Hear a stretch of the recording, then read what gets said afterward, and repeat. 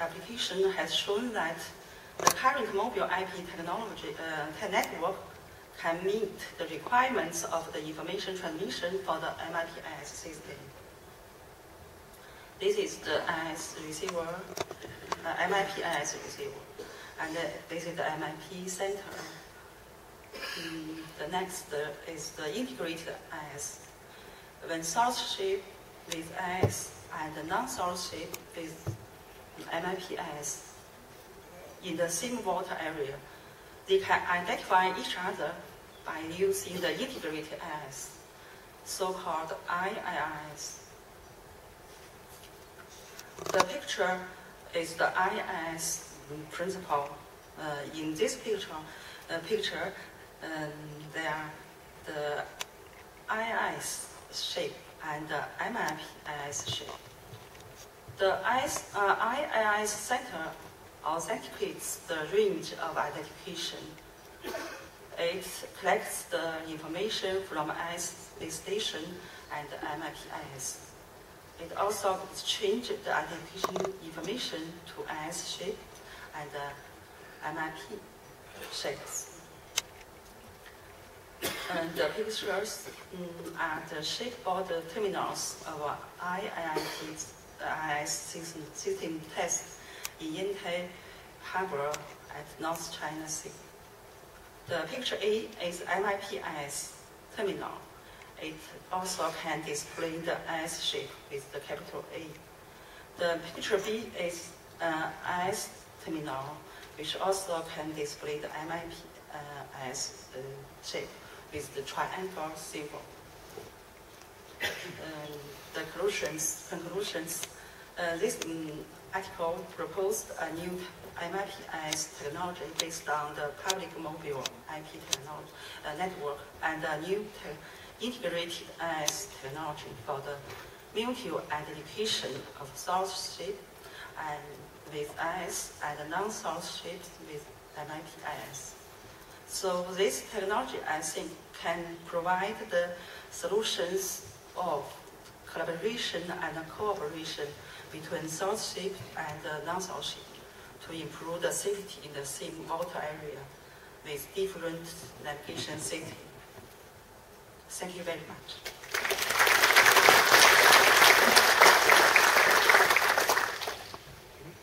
Thank you, Professor Zhang.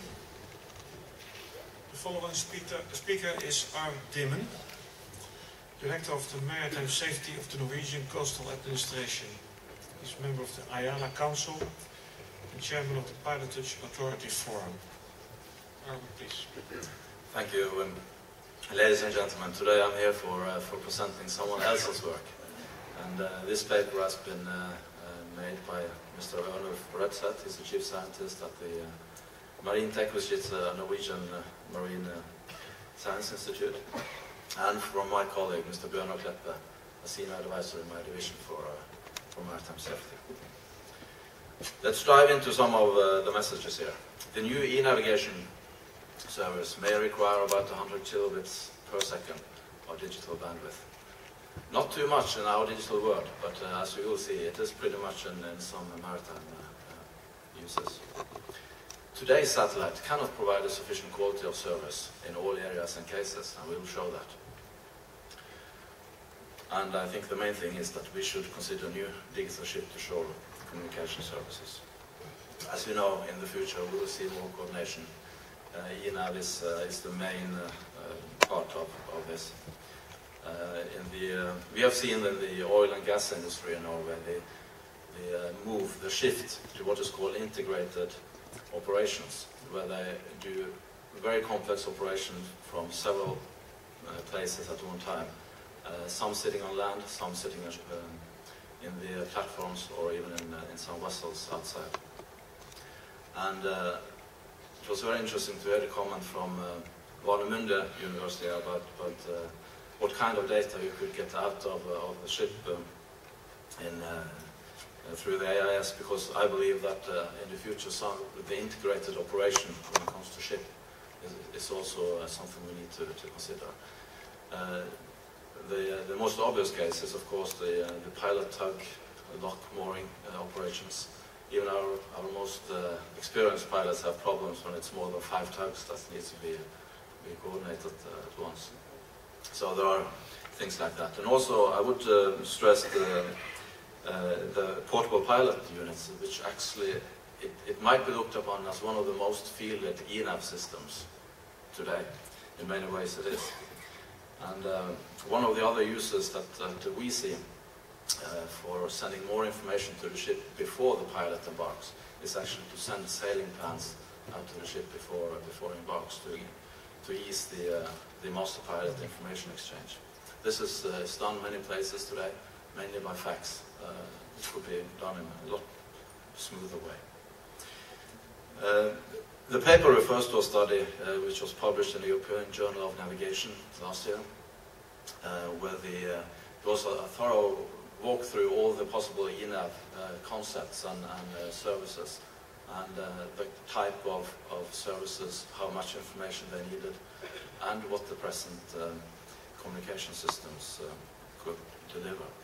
And the main conclusion is that in coastal areas, between 30 and 140 kilobaud per second is sufficient for most of the operations, while in port and port approach, you need somewhat more than that.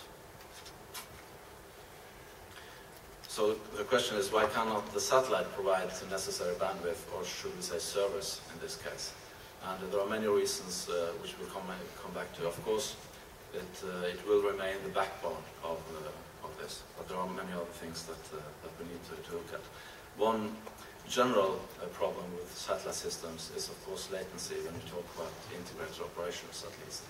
Even a latency of 1 to 2 seconds might be too much there. So if you look at the traditional geostationary, the only thing I would like to point out here, this is well known, but the shadow effect is still pretty tough.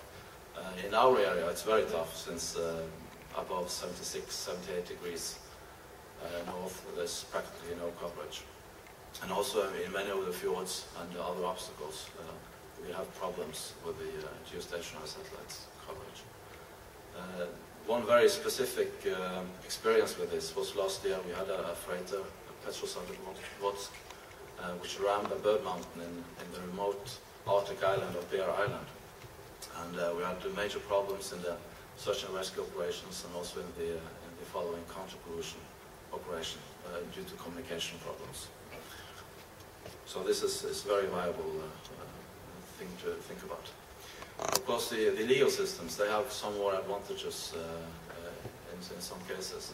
There are, however, a latency even there because of a very complex signal structure and the way the signal is routed. And there are also some question about the commercial viability of this. I won't dig into this now. So what about AIS? As we have heard this morning, AIS is an extremely good technology for small set data broadcast. And as Rolf and Marcus pointed out earlier this morning, there are a lot of things that can be done and should be done on this. If we can also look at other land-based digital radio, and I think we need to do that. The alternatives that is most obvious is, of course, what is available to all of us, like cell phones, the new generations there, Wi-Fi, etc.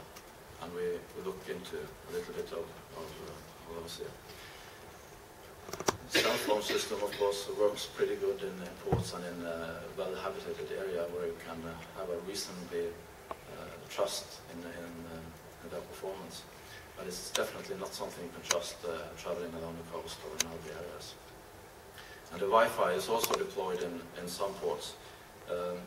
I think it's not really a viable alternative for coastal services, since it both operates in a non-licensed band, and you cannot guarantee any service with it.